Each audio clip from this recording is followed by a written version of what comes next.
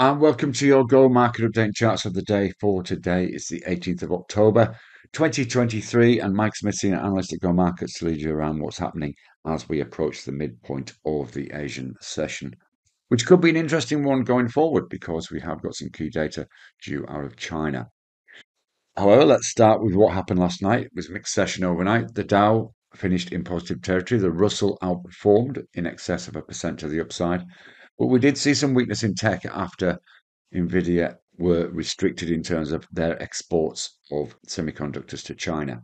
We saw bond yields rise after a strong retail sales report, and that dampened market spirits a little bit. But the bulls will point to the fact that there were still more advances than decliners. That's really quite important if we are to get a push up from here. Of course, earnings are still going to be in focus. We have some key numbers out tonight as well. US futures are just below neutral in early Asian trading. Asian markets are generally cautious following that mixed lead from Wall Street. The ASX is around neutral. The VIX is choppy, and the European futures also point to a cautious open. The Middle Eastern conflict and the escalation in that is still on market minds as they assess the implications of that going forward. And one of those may be the price of oil. We saw that move higher again to test short-term resistance. Elsewhere, the US dollar index looked choppy, a bit higher this morning. Gold managed to eke out small gains, and copper did also, bouncing off support. Bitcoin had that big move previously, but yesterday it was reasonably neutral. It's still trading around a key level at this stage. As I've already said, earnings will be in focus. We've got Morgan Stanley, Procter & Gamble, Netflix and Tesla all reporting today, the latter two after the bell. On the data front, we've got key Chinese data due as we're recording this in the next hour with GDP, the headline act. We've also got industrial production and retail sales numbers. That is very important in terms of market sentiment. The narrative around about how China is softening has been constant for the last few months. So some good numbers needed to keep markets buoyant, one would suggest.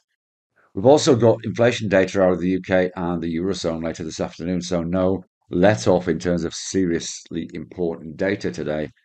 But then when we get to the US tonight, we've got some housing data, and probably the market movers will be the Fed members as they speak.